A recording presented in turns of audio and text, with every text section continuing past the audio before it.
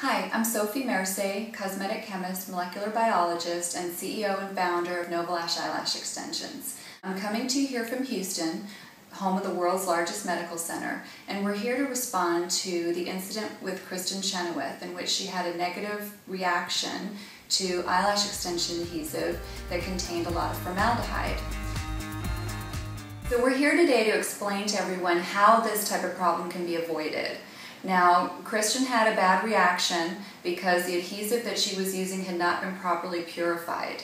The first thing you want to do when you are thinking about having your lashes done is you want to choose a brand that you feel comfortable with. That means going online, doing a little bit of research, and the company should be able to provide you with something in writing or a lab result that tells you either how much formaldehyde is in it or whether or not there is formaldehyde in it at all.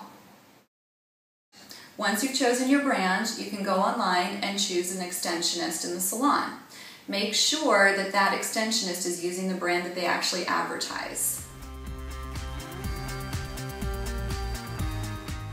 When I first started the company, I teamed up with a group of physicians as well as scientists from Baylor College of Medicine and the University of Houston. Our goal was to create an adhesive that could be purified and packaged in a way so that formaldehyde didn't form inside the bottle.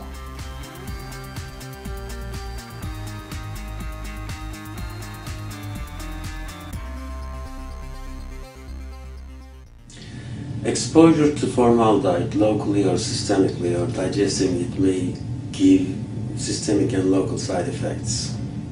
That's why it should be avoided. To be exposed to formaldehyde in the eye area usually happens in the evaporation, since it's a gas indeed, even though it's been introduced in a non-gas form. Eye will be very sensitive to its effect depending on the concentration, because it will cause allergic reactions, inflammatory response, and again depending on the concentration and the time of the exposure, it may have more serious inflammatory effects.